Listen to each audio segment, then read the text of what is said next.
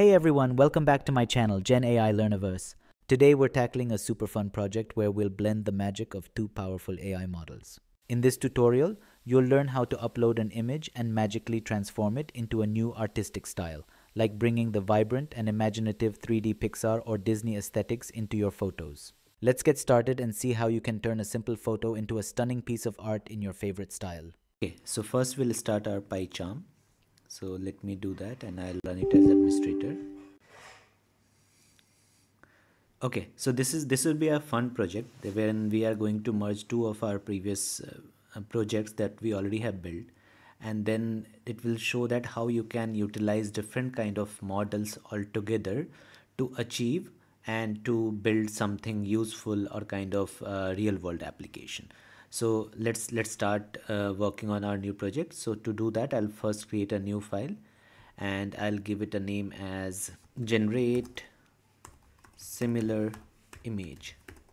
So as I have mentioned, for this project I'm going to utilize my previous projects that we already have built.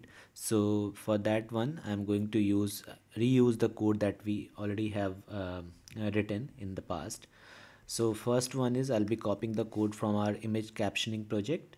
So let me copy that. I'll be copying all the libraries that is required. Then I'll be copying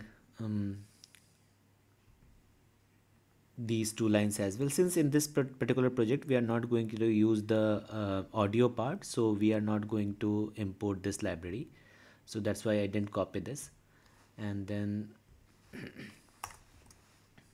okay, now I'll also be copying other code. So let me copy everything and then I'll just start removing what all is not required. Okay, so this time I'm not going to deploy it on Hugging Face. That's why I'll run it using local model. So text to speech is not required, so I'll remove this line. Sorry. And then hard coded these two lines I'll also remove, and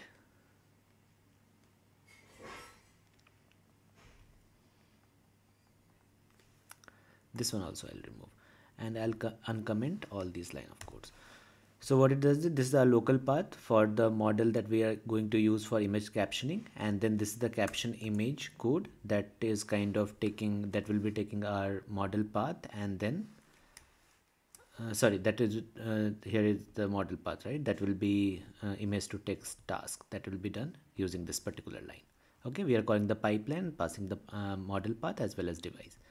Now there is this is for audio generation, so that is also not required. I'll remove this one, and this is the line of code that we are interested, wherein we will be uploading some image and then it will give us the semantics. So what is the idea of this project is, we will be uploading one image, it will give us the semantics. I already have explained what the semantics mean, so if you have not watched my previous project, go back and watch that.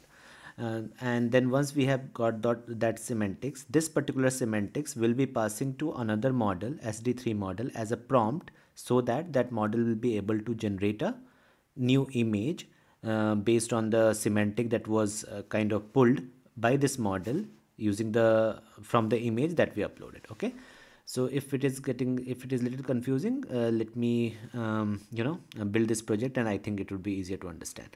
So I'll be using return semantics. Okay, so my caption, my image is done. Now again, this code should work fine for our image captioning, right?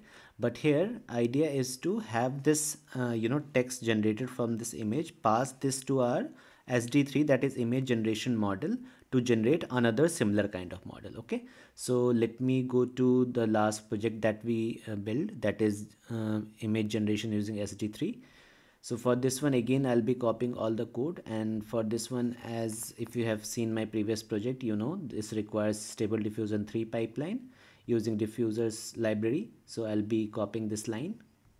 Okay, I'll paste it over here, and then I'll again copy this device line is already there. I'll copy this pipeline, and then I'll enter pipeline dot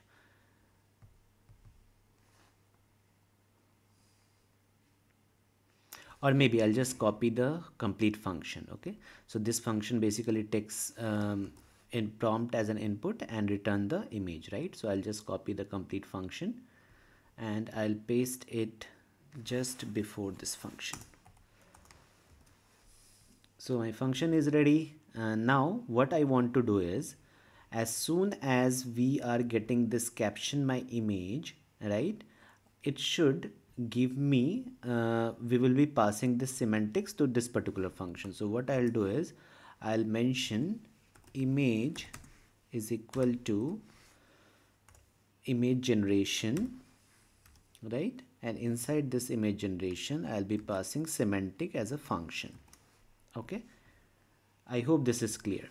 And so my code is ready. Now what will happen is, as soon as we upload some image from this one, right, it will caption the image, right, and then this image will be passed to this particular model, and this particular model will then run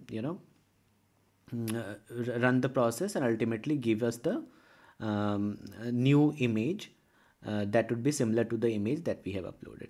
So for this one I'll have to make some changes as well. So rather than in the outputs, I'll also have image, right, and label would be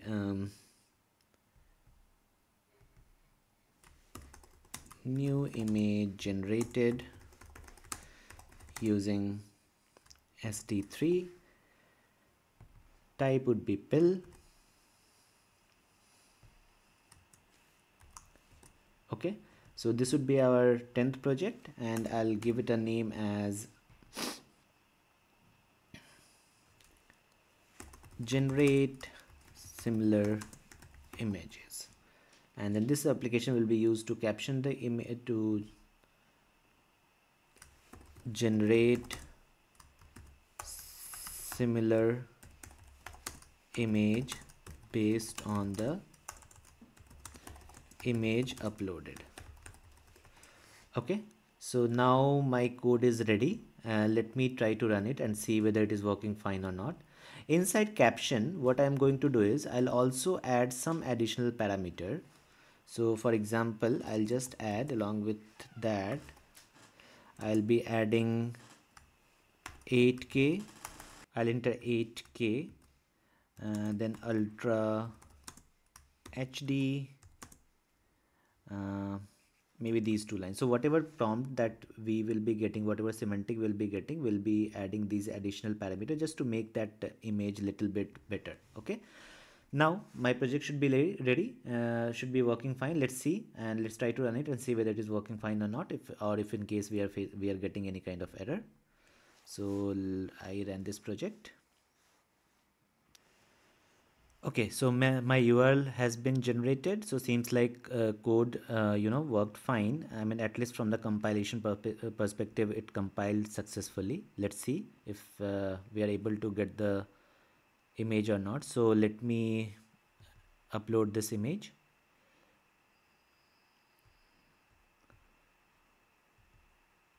Okay, so my image has been generated. I'll click on submit.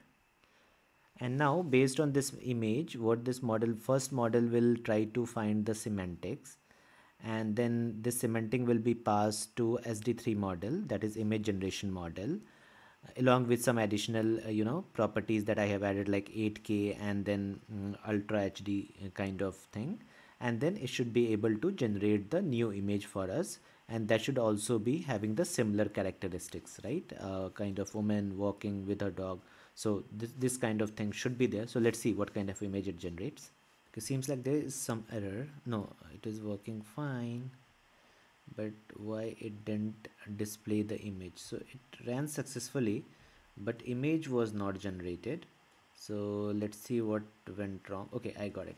So basically what happens is, here ideally I'm not returning here. As you can see, we should be returning the image, right? So I'll just return image. Okay, and then let's try to run it again.